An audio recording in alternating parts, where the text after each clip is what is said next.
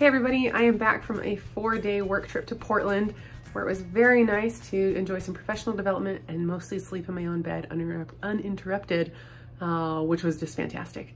And I'm still recovering from that excitement. But today I need to process a whole bunch of food. Before I left, we got some fresh produce from a friend's garden and I need to either cook it or I need to freeze it so I can use it later and enjoy this gift. So come along with me today as I work through all of this stuff. Our friend gave us these 2 spaghetti squash and butternut squash, and so I want to use them up. So let's get started on the spaghetti squash. First, I'm going to add in a cup of water into the Instant Pot, and then I'm going to just pierce the squash all over with a fork and put it right in. And this one is, they're small enough that both of them can fit in the Instant Pot. And these I will put in the Instant Pot on high pressure for 11 minutes. And I will ride the struggle bus while I'm doing it.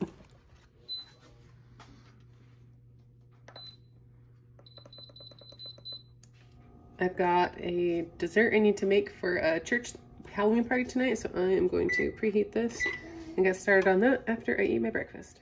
I'm making a pumpkin pie dump cake thing. I've never made anything like this before. So I've got a can of pumpkin pie puree, a can of evaporated milk, and add 3 eggs to the bowl, 1 cup of sugar,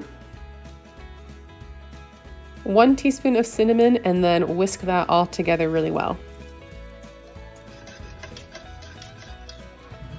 Then you just pour it into a greased baking dish.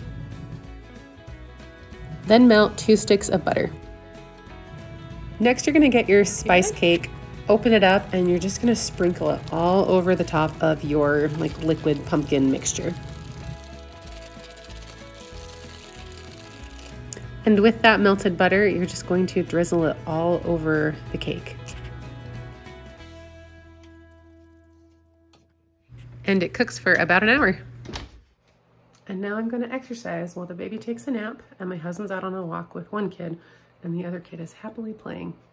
I love Saturday mornings like this where I feel like I'm getting a lot done and the kids haven't watched any cartoons. It just feels good, feels right. And these spaghetti squash are super done. Yeah, nice. I left these out a little long and so much moisture came out of them. So now I cleaned it up and I'm going to cut them open. First, I will scrape out the seeds because we don't want to eat those. And now I will gently kind of separate the meat of the spaghetti squash from the side. Because this stood for a little bit, it's pretty mushy. So I'm trying not to bring in the outer part of it into the spaghetti. But this looks pretty good. I decided to make some baked fritters with these that I found on Pinterest, and I've never had fritters, so I'm excited to try them. In a bowl, you will mix 2 cups of cooked spaghetti squash, an egg, a teaspoon of garlic powder, a teaspoon of dried parsley, a half a teaspoon of kosher salt, and a pinch of black pepper, and half a cup of panko. Then you'll add half a cup of Parmesan and a 1/4 of a cup of flour. Then you're going to mix that all together really well so that it's just evenly distributed. Then on sprayed parchment paper, you'll put down a few tablespoons of your batter at a time, and then just flatten them down. And then you can put them in the oven for 450. The recipe said about 10 minutes on each side, but they seemed kind of goopy still, so mine ended up being about 15 to 20 minutes on each side. This is good. I'm a fan. Very good and savory. I don't know that I've ever eaten a fritter, let alone made one. Pretty proud. I will make these again. This is delicious. You better slow down. Don't eat it all at once. You're down in this sucker. Yeah. These orange bell peppers were 50 cents a piece at Winco this week. So I got a bunch. There's more in the fridge. And I'm gonna chop them up and have them in the freezer for my breakfast hashes that I make.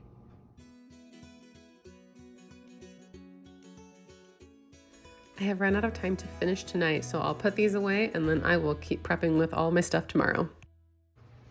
I got these two butternut squashes from my neighbor. I had texted her and asked her if she wanted some of the butterscotch bread that I made a week or so ago, maybe 2 weeks ago. And she said yes, but only if I can give you some vegetables from my sister's garden that she sent home with me. And so she gave me these in addition to some other stuff. So we already ate the spaghetti squash that she gave us. It was delicious.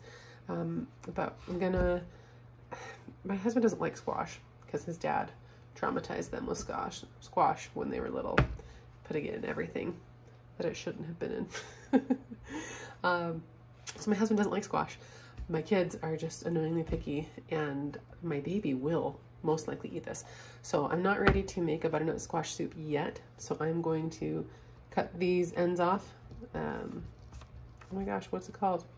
You know, take the skin off, peel it, there we go. And then dice it and pop these suckers in the freezer for when I am ready. Also, I don't exactly know anything about knives, but this Cutco cheese knife is like the best thing in my kitchen.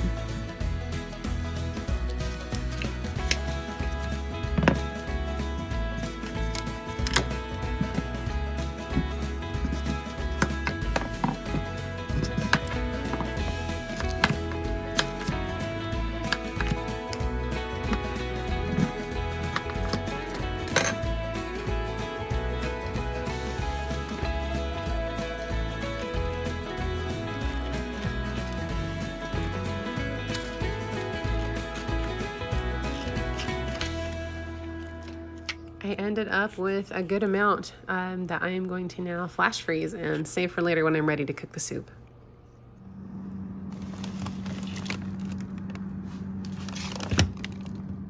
Only takes a few hours for it to freeze, and now I can take it out, scrape it up, and put it in a gallon bag for the freezer. Freezers are the best. My life changed in my frugality once we got a little deep freezer. And wouldn't you know it, our beef shipment came in while I was doing all of this prepping. Mosita Market is a Utah farm, and I get a 20-pound shipment of ground beef every 90 days. It's a lot of beef for my family. We don't go through that much in 90 days, but it was on a really good promotion when I ordered it, and I've been glad to know that I always have this available for my family. I just pack them up in a reusable grocery bag, and then I put them in our little deep freezer. I put the newest ones on the bottom so that I'm using the oldest ones first. My husband's coworker sent us home with just a massive zucchini. At the same time, we got the butternut squash and the spaghetti squash. So I need to do something with it. I shredded it all up the other night, and now I'm going to use up some of the pumpkin that I have in my pantry that I bought last year that I would like to rotate and go through. So I'm going to make a really yummy pumpkin zucchini muffin. And then maybe it sounds weird, but it is so good. And my oldest daughter just gobbles these up because they are delicious, and I put white chocolate chips in them. I'm excited to share this one with you. I will put the link for this recipe and all the other recipes that I've used in this one down below. So make sure to take a look at those and support the bloggers who very willingly share their delicious recipes with us. I doubled this recipe, so I added 2 cups of flour, 2 teaspoons of baking soda, half a teaspoon of sea salt, and a half a teaspoon of baking powder, and then the 2 tablespoons of pumpkin pie spice, and then I mixed it all up.